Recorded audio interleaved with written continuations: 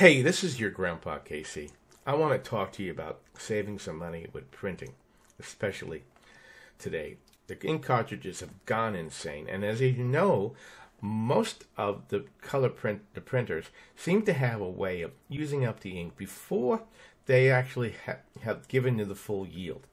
Like, for instance, color printers are designed, whether you like it or not, that every time you print a black and white page, they use a little bit of the color ink. Why? They've got a black cartridge in there. They should be using just the color ink. This doesn't matter what brand you're using. They seem to all do it.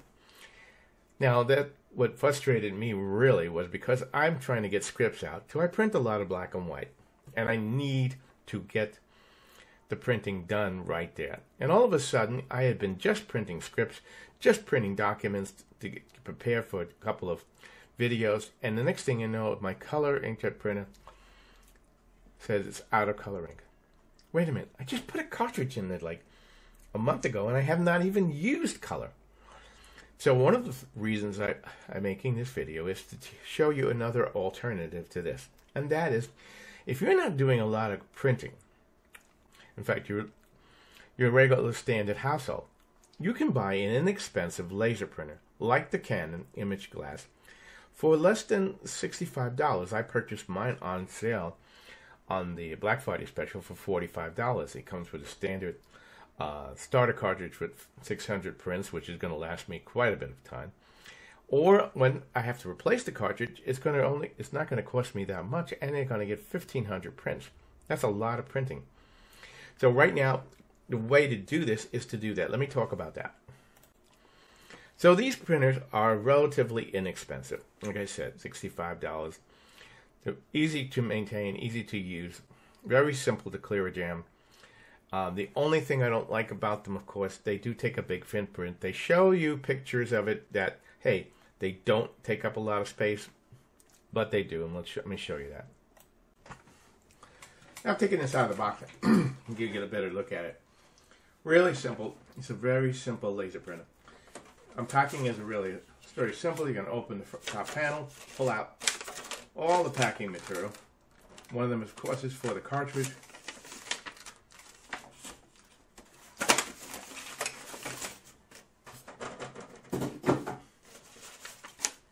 After removing some of the packing material, you're going to have to remove the actual laser cartridge.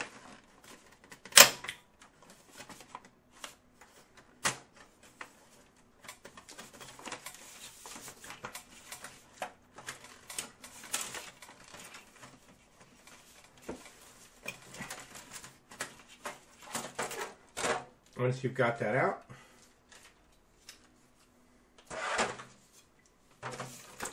you're going to remove the cardboard insert,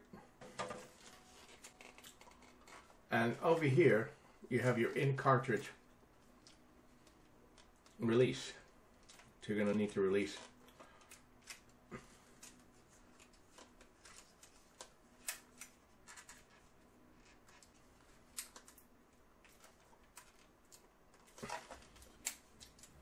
I suggest that you make sure that the cartridge is upright when you pull this. This exposes the ink.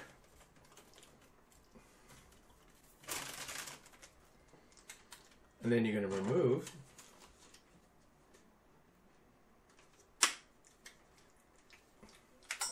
your printer sensor. I think I showed you that.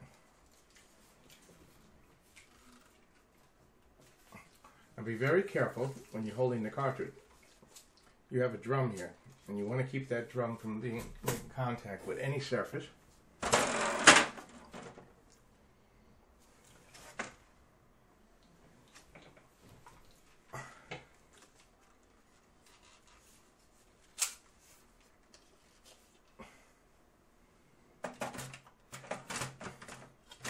After you've removed all parts of the cartridge, push it back in place.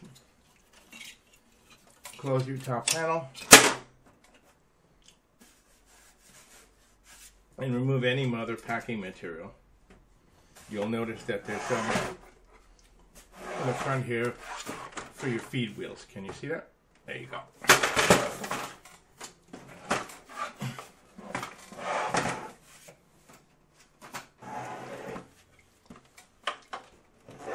And the printer will sit like so with the paper tray in the front, so you can get in easily to it. We'll set that up. I just wanted to show you the paper. I had to grab some paper.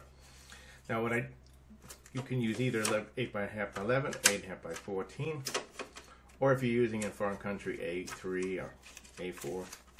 Now setting this up is not that hard. It comes with, if you're going to use Bluetooth, it comes with a cable. Connect to your printer, and that is what you're going to need to do the initial setup.